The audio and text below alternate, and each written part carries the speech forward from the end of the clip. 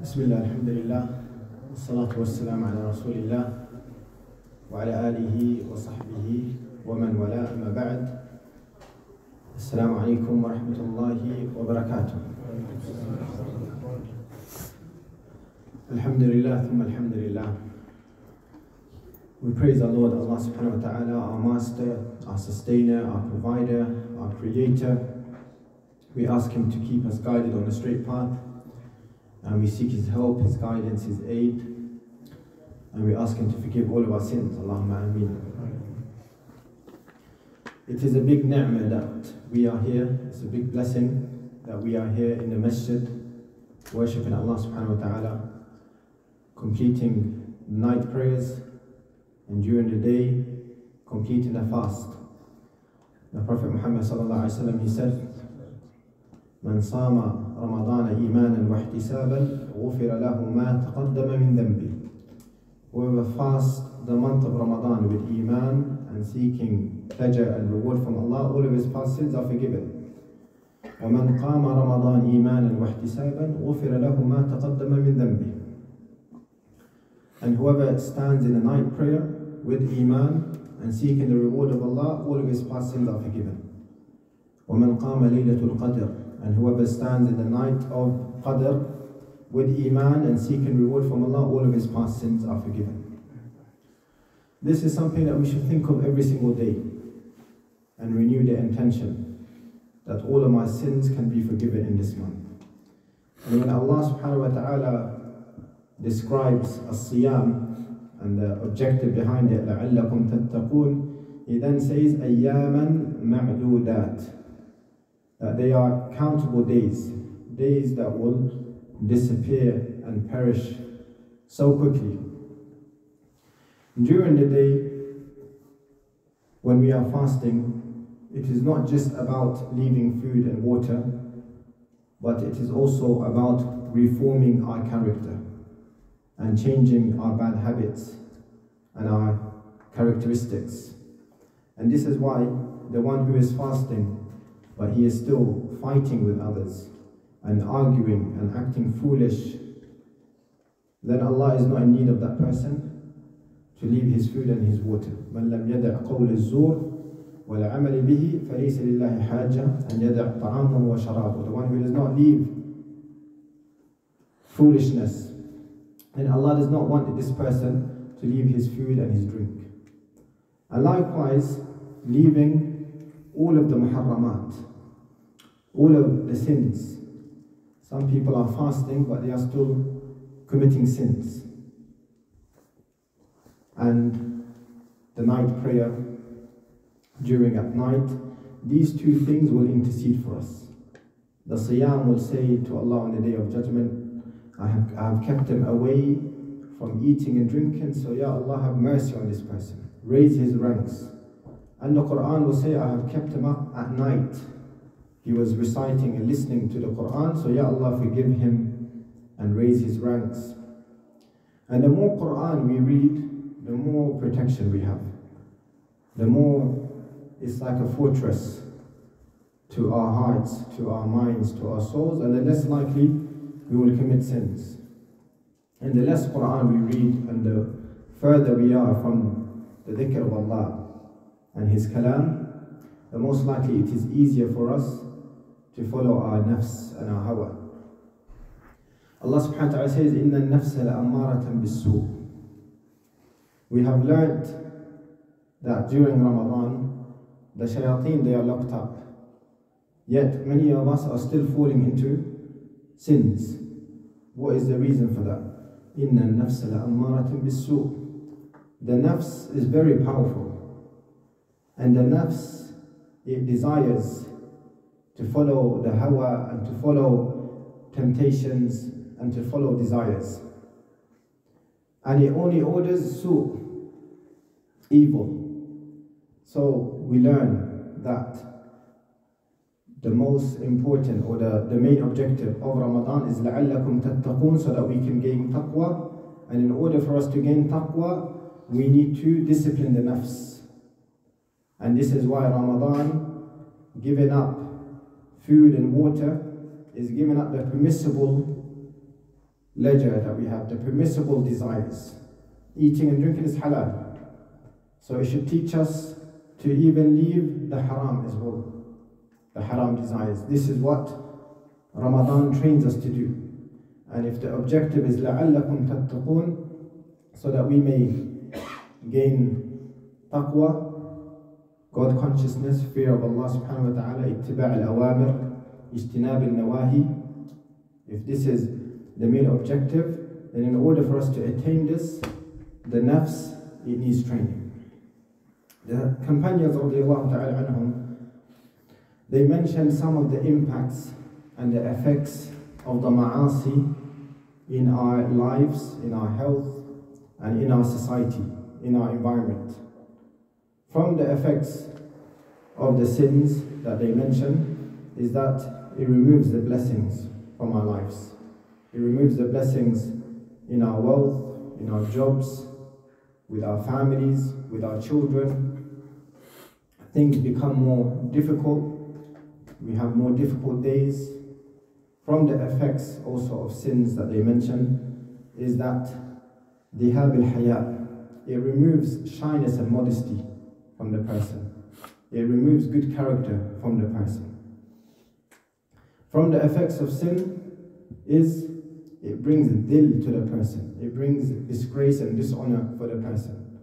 Where someone can be a respected person, a person of status, due to his ma'asi, Allah Azza wa Jal will dishonor this person or disgrade this person. From the effects also of sins is that it leads to other sins. A person can commit one small sin, but due to this sin, it leads him to do more sins. And likewise, the effects of good deeds, it leads to other good deeds. It opens other doors.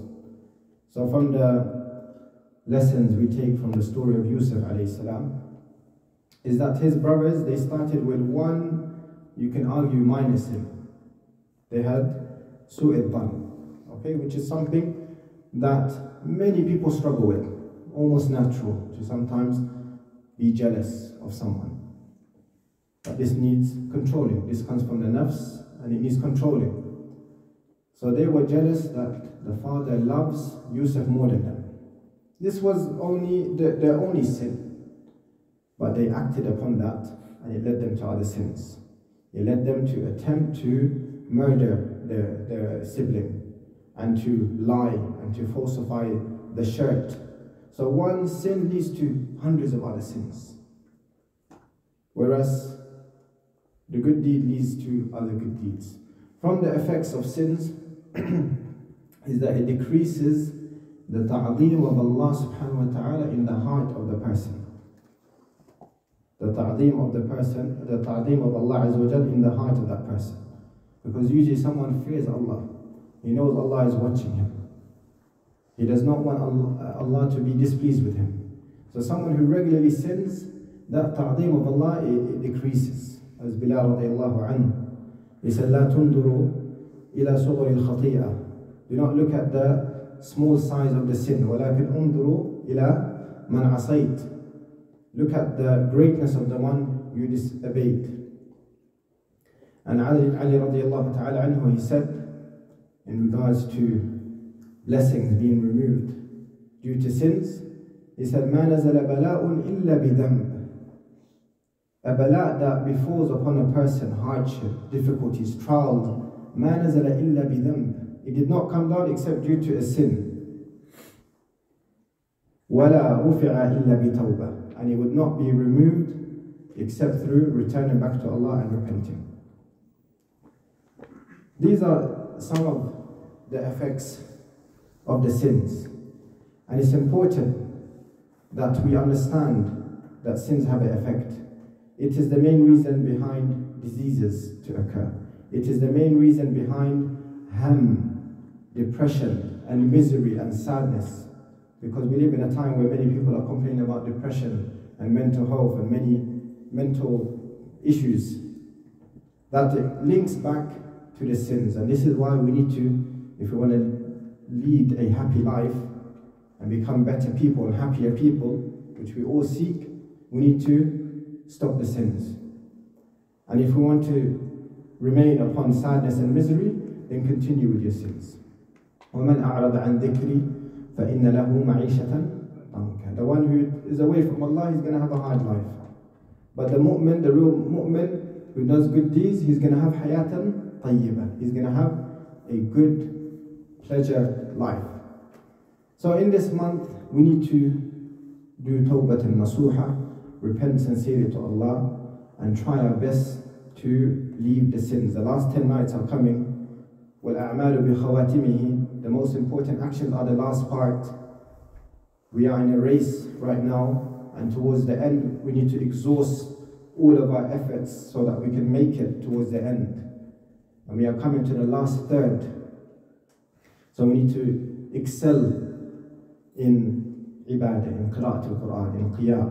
And if we are still doing the sins, then we need to question, am I really taking advantage of Ramadan? Am I benefiting from Ramadan? And we don't want to be from those people who the Prophet mentioned that Ramadan came and they were not forgiven. They did not change, they weren't impacted. It was just a robotic thing that they got desensitized of doing, fasting, and they did not change their character. So we need to do tawbah to Allah subhanahu wa ta'ala and ask Him to help us stay away from sins. And we conclude with the statement of Imam Ibn Qayyim rahimahullah, who said, إِنَّ لِذَّةَ الْمَعَاصِي تَذْهَبْ وَيَبْقَى عِقَابُهَا. The so-called joy, the so-called ease that you think you get through sins, as soon as you finish that sin, تَذْهَبْ, that joy is gone. وَيَبْقَى عِقَابُهَا. What would remain is it will be written, is the accountability. The Prophet said that a black dot will enter your heart for every sin you do.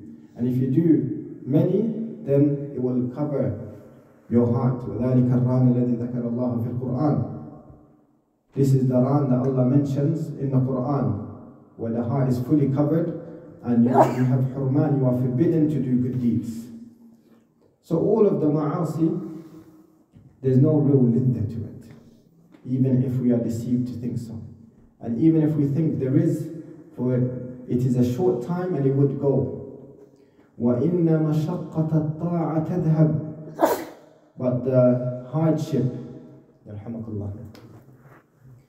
efforts that we are putting now, we feel behind with qira'at al-Quran, but we still push ourselves. Let me read 5 more pages. We feel tired and we say, let me stay home today instead of going for Tarawih. We fight that. إِنَّ مَشَقَّةَ الطَّاعَةِ تَذْهَبْ. We are tired and thirsty during Ramadan. But this will yadhab, it will be removed straight away. That hardship, that tiredness. When you break your fast after a long day, there is a real joy for that person, that fasting person. So the mashaqqa of the ta'at tadhab wa yabqa thawabuha. But what would remain is the pleasure of Allah, is the reward from Allah.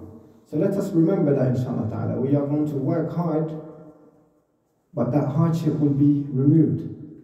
Last week when you prayed qiyam or tarawih, are you complaining today about how tired you were? You forgot about it, it's gone. Are you complaining about yesterday's fast or today's fast? You forgot about it. When you perform umrah or hajj, do you complain now about the efforts you put? In fact, you enjoy it more due to the extra efforts that you put.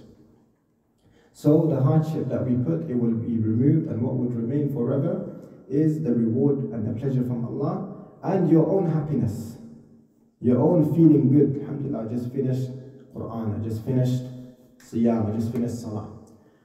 We ask Allah Azza wa Jal, نسأل الله العظيم رب العرش العظيم أن يغفر لنا ذنوبنا وأن يكفر عنا سيئاتنا وأن يطهر لنا قلوبنا.